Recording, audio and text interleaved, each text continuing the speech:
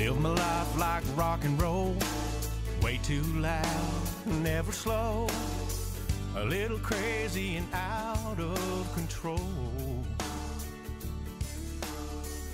Wide open till the bar closes. Bantering idiots.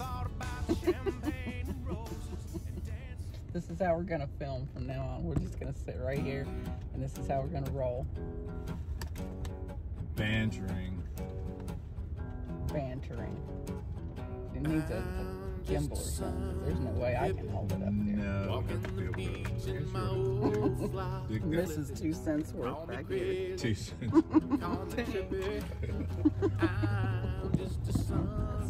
That's how we're gonna roll. 2 cents. We got little hop along doggy. 10 minutes. Come see. Peace and love is hard He's pitiful. We don't know what he did. But he's now just he's only able to use 3 of his little legs. I think he got his little nail caught in something. Well, I've come out to find a very interesting thing. Didn't really pay attention to it. Never known it. Never seen it anywhere. But there seems to be a plant that likes to draw Japanese beetles. You think, well, they'll draw them to your plants. I was surprised because I didn't see any Japanese beetles out here at all. And so I thought, okay, what's going on? Well, this is what's going on. There they are. They are loving this velvet leaf plant.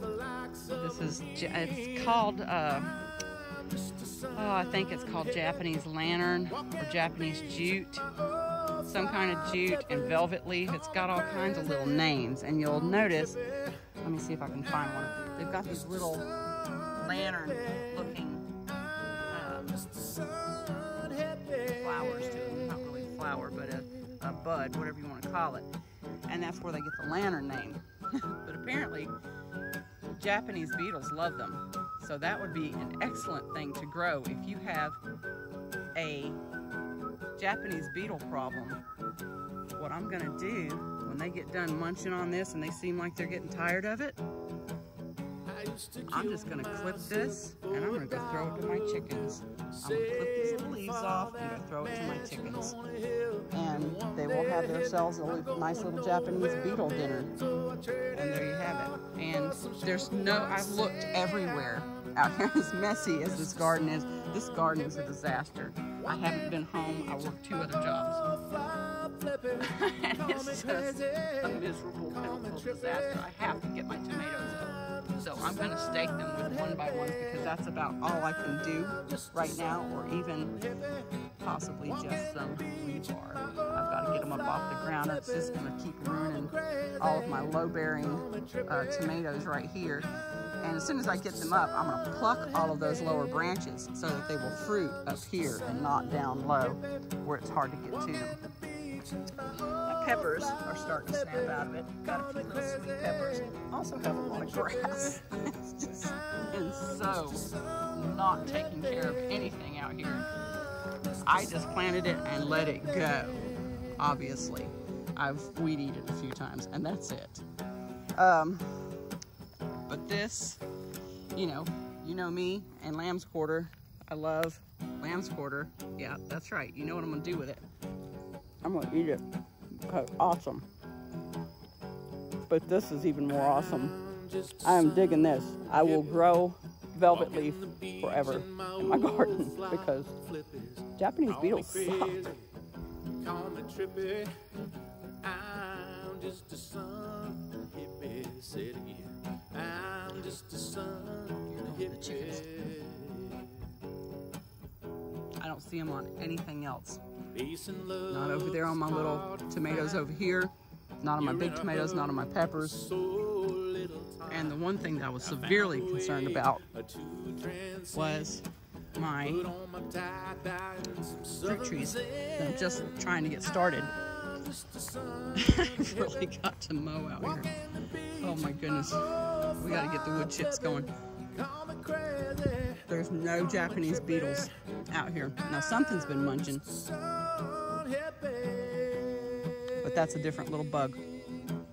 I'm gonna have to spray it with neem oil again, but there's no Japanese beetles out here that I can see. If there are, we'll take care of them. Oh, yep, I see them. I see him in there. Yep, he just fell off. And there's one. He's hanging on my leaf. So there was 1, 2, 3, 4, 5. Any more? I don't see any more flinging off of here. Yeah, let them go get on the velvet leaf. They'll like that. But leave my plum trees alone. Let's go check this little tree. I'll get some neem oil and they'll leave these trees alone. Yep, see, they're already trying to pop this tree. If all of those Japanese beetles and those Japanese beetles and those Japanese beetles on all of those plants had been attacking at just this tree, it would have already taken it down, because I haven't been home for almost a week. So let me go get the neem oil and we'll try to save the little trees. But like 3 or 4, if I had any other time, Japanese beetles would take these down in just like 2 days. They'd be just trashed and have to recover. But this is minimal damage, and those Japanese beetles have been here for a while because they've just about gotten those other leaves eaten. They've been here at least 2 days. So it's definitely a good thing to have velvet leaf, I think, in your garden. If anybody else knows this little trick, let me know, because I've never heard of it. And I'm digging it. As you well know from the last video, I lost a couple of chickens from stupidity. So we're not going to do that anymore. We're going to keep them locked up until they are perfectly safe. But I was very flippant about it. Not really flippant, but overly secure. I was overly secure about it because there were crows around. You know, crows, they don't really protect your chickens, but hawks don't like crows. And pretty much my only predator right here would be a stray dog or a hawk, who would love to be coming out of these woods and swooping down on my chickens when they get out here in this little field area. So we're not going to let them out in the open area anymore. But I'm going to string fishing line across the top of it so that they can't swoop in on them when they're out in the open over here. So basically I'm going to put a big fence around here and let them just take over this little area until we can get some portable things going on. There's some really good ideas on the internet. I'm going to try to see what we can do, because we're going to be adding more chickens, some goats, and everybody adds goats. Baby goats, you gotta have baby goats. But I'm going to get some, probably not meat. I'm not that kind of, I don't know about the goat meat. I love Indian food. I don't do the goat meat, it's always chicken. I probably need to rename this Big Dreams on a Little Farm. There's a lot going on in my mind, but there's like nothing going on out here. There will be. It just takes time. And you have to give yourself time. And you have to not rush it. You can't rush perfection. And you shouldn't really. And that's the whole point, is the journey, you know. You've got to have the peace and the fun and the journey and all of that comes with it. You have to soak it up. And baby, it feels so right, with your body gently swaying. I really love the groove that's playing. It's put things in a whole new light. I can feel love in the air, and baby, I'm almost there. You've gotten me closer to a love song. Guys, thanks for watching. I'm glad to have you.